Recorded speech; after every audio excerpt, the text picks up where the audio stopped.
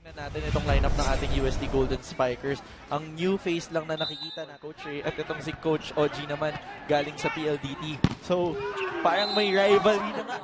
At yun naman, that led to that strong spike from their middle spiker.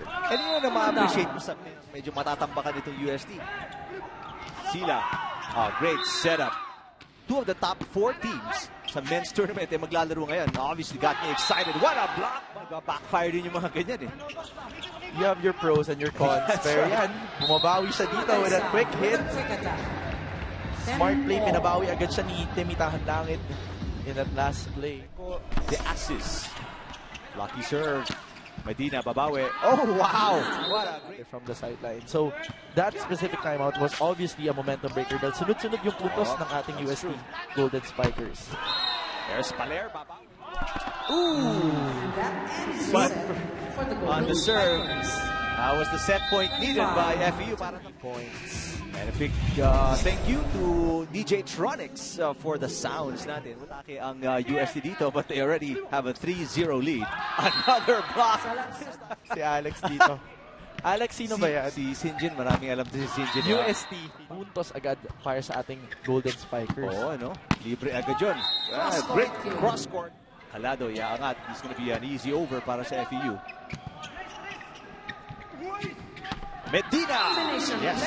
Game dito sa Collegiate Conference ng PVL. Tahan Langit sets it up. Goes to Redido. Yes! Single block! Baka sila yung ma-relax at makakuha sila ng isang set and may even get a game. But and so you may catch us on TV, on SNA right now. Second set, like what Sinjin was saying, all these errors pinahirapan ang FEU. And Redido. FEU versus UST. Kanina, natalo yung ating Green Spikers. Much better outing dito sa third set para sa FEU, but sumagay. Nga naman siya kanina kumuha or mag-produce ng excellent sets. But ito, finally, a much better reception. Pero hirap din si Sian. Habulin yun. Oh, nawawala.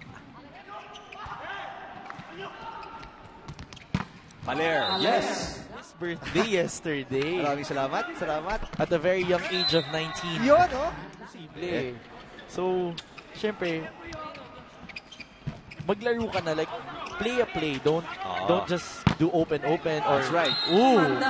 Sweep nung kanilang 2-round beatings in the elimination round sa Season 80 of the UAAP. 25-19, 25-13, and 25-20. Pero yung malaking